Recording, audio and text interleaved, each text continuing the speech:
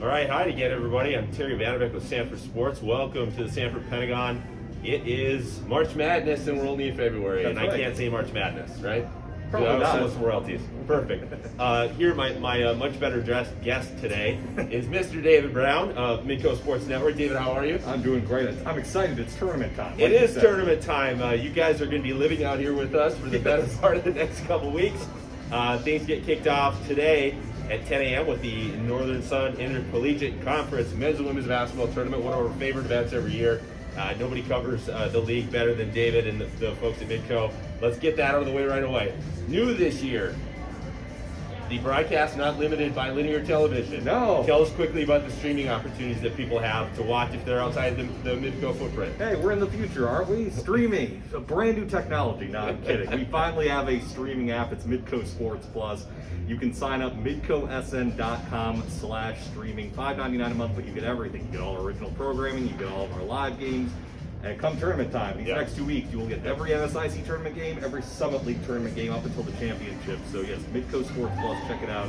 You don't have to be a Midco subscriber to get it. You can sign up anyone, anywhere, anytime. Yeah, great new service, especially for the kids in this league that maybe, again, are from a little ways away. And mom and dad, now they can watch. So congrats to you guys on that. Real quick, the obvious question of the day, you are known for wearing a different pair of Jordans for every game. Show us real quickly, if you can, what you're rocking today and why. Well, let's see. I don't know if we can get down here. I'm an 11s fan, so we have. I try my best. My wife is okay with my shoe habit, by the way. Okay, good. That's important. But yes, 11s. Those are the 25th anniversary 11s. Figured today's February 25th. Why not wear the 25th? Oh, there's always a reason. Yeah, yep. It's not random. But it's just fun, and sure.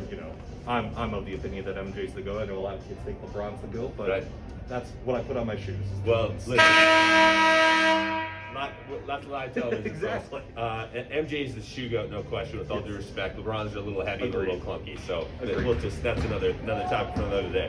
Let's talk real quickly about the tournament. Obvious item number one. Not really any fans in the building.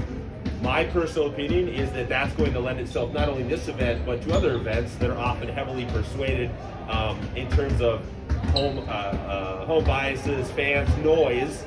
With that out of the picture, do we get maybe some different results this year? Maybe more upsets and things that don't normally happen. Yeah, I mean, people think that because we're in Sioux Falls, Sioux Falls teams usually have an advantage, but if you're a team from Minnesota or from Nebraska or stuff like that, definitely you can create your own energy. The benches are going to be key in this one. All season long, the benches have kind of had to create their own energy. They do it anyway, but it's kind of been ratcheted up a notch, knowing that we can hear the benches fully right now. You've got to be able to be screaming and shouting and encouraging your team. And honestly, sometimes it might come down to who has the best bench and you can get that momentum going. Sure. The other thing is there's no sort of first round games. Yep. We're going straight to the 18 format. Typically there's a campus round. That's not happening this year. Does that matter at all? Does that factor, underdogs or favorites? It might. Obviously, when you have first-round games at home schools, it tends to lend itself to the home schools winning. In fact, last year, we only had one upset in the first round. But now this year, they cut the field in half and went straight from the regular season here to the Pentagon. So you do, in theory, have the 8 best teams on the men's side and the women's side. But that also means that the margin for error is so thin, so that prides itself, for upset potential. Sure. And obviously, you always start with the number 1 seeds or defending champions in a tournament like this. But beyond that list of teams, any sleeper teams that people should keep an eye on, either the men's or the women's side? On the men's side, I think Upper Iowa has a chance to be a sleeper. They lead the league in scoring. They're technically the 2 seed in the South Division, but they're a high-tempo, high-paced team. They shoot a ton of threes, and they don't turn the ball over. They're top 10 in the country in fewest turnovers a game. So when you can play fast and play under control, that lends itself to Upper Iowa possibly being a sleeper, because Northern State would probably be considered the favorite on the men's side. On the women's side, tough to say. St. Cloud State, even though they're the defending champion, they could be an underdog as well. They're technically the 2 seed in the North Division this season. They have the best defense. They only shoot 55 points per game.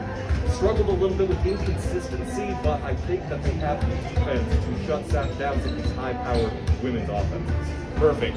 David Brown, MidcoSN. We're going to be here daily, kind of previewing the day like this. Appreciate David and others taking time to help us tee things up. Again, 10 a.m. tip-off. We go 10 a.m., 1 p.m., 4 p.m., 7 p.m. the next 3 days. Like 3 days. Tons of hoops.